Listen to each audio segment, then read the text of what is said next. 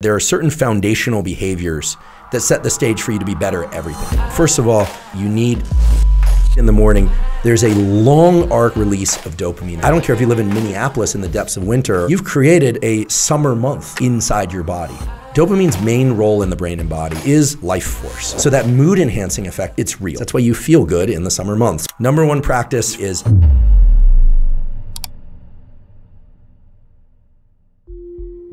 there are certain foundational behaviors, do's and don'ts, that set the stage for you to be better at everything. So a lot of times people will say, how can I lift more, focus better, remember things better? It's like, well, let's think about the foundation of that. And that's always going to come back to two elements, and that's sleep and what I call non-sleep deep rest. Sleep is the fundamental practice or part of our 24-hour cycle. If you don't get it on a consistent basis, you are down-regulating your ability to do everything. Metabolism is screwed up, immune system is screwed up, et cetera, et cetera. However, it is not the case if you get one night's bad sleep or that if you're not sleeping perfectly that you can't perform well. But let's talk about sleep, and just because I think it's important. The goal for most people, unless you're pulling vampire shifts on deployment or you're a shift worker, and thank you shift workers, we'll talk about shift work, you should try and get really good sleep 80% of the time. 80% of the nights of your life. The other 20%, I hope you're not getting good sleep for good reasons that you enjoy. But the point is that there are a couple things that you can do. First of all, every cell in your body has a circadian rhythm, meaning every cell has a 24-hour circadian clock that's regulated by genes. Think of your body as a bunch of millions of clocks, and you need to align those clocks to a single time. This is why when you travel overseas, your gut goes off, you get sick, or your thinking isn't quite right. The clocks aren't in alignment. They're not entrained, as we say. Number one practice for everything, sleep especially, is try and get some natural light in your eyes within an hour of waking up. If you wake up before the sun, turn on a bunch of bright lights and then get sunlight in your eyes once it comes out. If there's dense cloud cover, there are still more photons, light energy coming through that cloud cover than there are coming from artificial lights. So try and get 5 to 10 minutes without sunglasses outside in the morning once the sun is out, most days, if not all days. This has an outsized effect on a number of things. First of all, it modulates the timing of what's called the cortisol pulse. Once every 24 hours, you're gonna get a boost in cortisol, big spike in cortisol. It's a healthy boost. It sets your temperature rhythm in motion, sets your level of alertness, your level of focus, and your mood. A late shifted cortisol pulse. So imagine the kid that wakes up and spends the morning in bed, or you're spending the morning in bed and you're texting, or you're indoors and you're typing on the computer. That's not enough light to accomplish what I'm talking about. And then you go outside around noon or 1, you're in what's called the circadian dead zone, which is the time in which light arriving at the eyes can do certain things, but it can't time this pulse. That means that cortisol pulse is going to come in the afternoon, which means that your temperature rhythm is going to be shifted late. And that's actually a signature of depression and anxiety and difficulty falling asleep.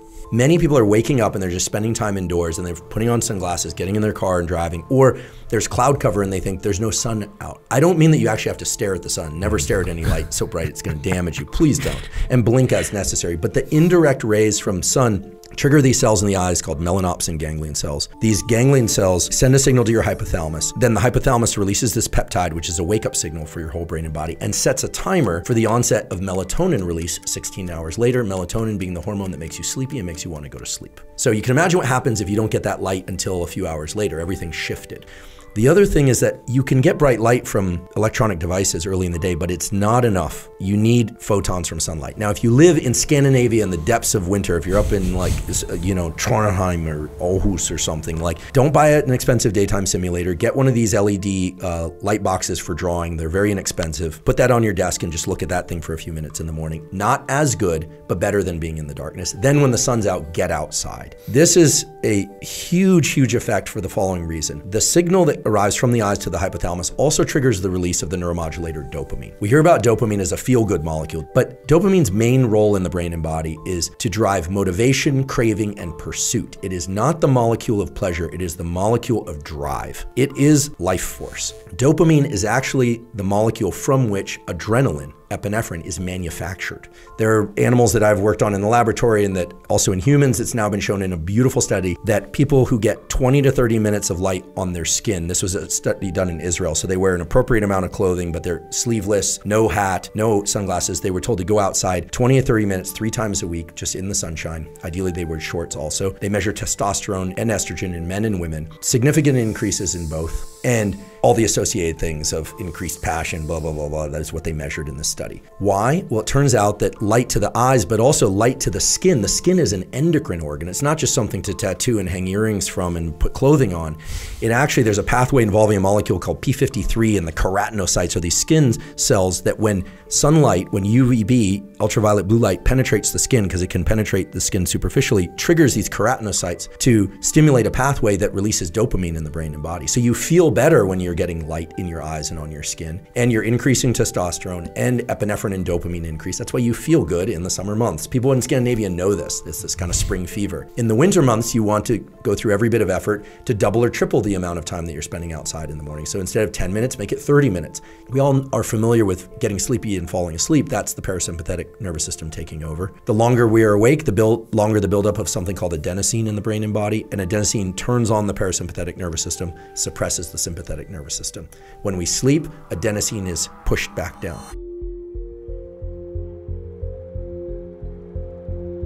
What is caffeine? Caffeine effectively blocks the effects of adenosine. So here's a little trick. I don't like the word hacks because hacks imply using something for a purpose it wasn't designed for. Here we're talking about hardwired biology. But if you wake up in the morning and you didn't sleep quite as much as you would have liked, that means you still have a buildup of adenosine in your system. Let's say you immediately reach for caffeine. Great. You suppress the action of that adenosine and you will be more alert. And guess what happens? Then the caffeine wears off and the adenosine binds to the receptors with greater affinity and you have your afternoon crash. So a practice that's very useful to people is to delay the intake of caffeine by 60 to 90 minutes after waking. Allow the adenosine to be cleared out because it's not just cleared out in sleep, it's also cleared out in those kind of sleepy states of early morning. So allow it to be cleared out. The other thing that clears it out, exercise. So when you get up in the morning, you're kind of sleepy, I don't want to do this, I don't want to do this, but you hydrate and train, you clear out the adenosine. For people that have an afternoon crash, this can have tremendous benefits. Everyone that does this says, oh my goodness, I didn't understand why in the afternoon I'm crashing so hard. This will really, really help. So you're waking up, that means that your temperature is starting to rise at that time. That's why you wake up. That temperature increase triggers that cortisol release. And that's why some people wake up right before their alarm clock. It's this cortisol pulse. And 2 hours before that is what we call your temperature minimum. It's when your temperature is lowest that it's ever going to be in the 24-hour cycle. So the way it works is you wake up because of an increase in core body temperature. That increase in core body temperature triggers that increase in cortisol. And by viewing light at that time, you ensure that it happens at the same time the next day. The clocks of your body are entrained, they're matched to this cortisol pulse. And sometime around 2 or 3 in the afternoon, you're going to hit your temperature maximum. You might feel a little sleepy at that time, but that's actually the time in which all your systems are kind of revving at the maximum capacity. And then it's going to start to drop and start to drop. Now that drop in temperature eventually will be a full 1 to 3 degrees below, and that's when you're going to get sleepy and fall asleep. This is why it's important to keep the room cool at night to fall asleep. The goal here is to increase body temperature in order to be awake and to decrease body temperature in order to be asleep. If we stay with those themes, a lot of this will just fall into bins. Exercising will increase body temperature. Somewhat paradoxically, getting into a cold shower or cold water, everyone says, well, it must make you cold, right? Well, if you stay in there a long time, you become hypothermic, right? But let's remember the thermostat example. You have a little area in your brain called the medial preoptic area. And if you make the surface of your body cold, guess what happens? Core body temperature goes up. So if you're gonna do ice baths or cold showers, I would say do them sometime, better than not at all. There's a beautiful paper published in the European Journal of Physiology in the year 2000, which took people and had them sit. They actually had them on lawn chairs in water, a pool. It was a great way to run an experiment. So you get into cold water, that's the shock. For the first 30 seconds, for most people who are untrained, your forebrain, which is controlling decision-making, is basically suppressed in its activity and other areas are ramped up. Then what happens is when you get out of the cold, there's a long arc release of dopamine and epinephrine. That's what was shown in the study in humans. And that long arc of dopamine leads to a near doubling or more of dopamine and epinephrine. So that mood enhancing effect that you feel afterwards, it's real. It's based on a real neurochemical effect. And that dopamine and epinephrine will combine with the temperature increase from cortisol plus light plus exercise, all things that increase core body temperature. Now you've got increased core body temperature, you created a dopamine release, epinephrine, you've created a summer month inside your body. I don't care if you live in Minneapolis in the depths of winter or someplace even as cold as New Hampshire, you are creating summer in your body by doing that. Now, if you live in San Diego or Los Angeles or Arizona and it's the summer and you're staying indoors and you're on your phone and you're laying in bed or you're just walking around the kitchen and you're putting on sunglasses and driving to work, guess what? You're creating a Colorado winter inside of your body despite the fact that the sun is out. So if you're wondering why you're slightly depressed, your metabolism is lower, your testosterone output is slightly lower than maybe you'd like it to be. There could be other reasons too, of course. But again, we're talking about modulators. I'm not saying getting sun in your eyes in the morning is going to make your testosterone perfect. What I'm saying is you're setting an internal milieu through things that increase core body temperature, dopamine, epinephrine, etc. And that should be done relatively early in the day. It's gonna work.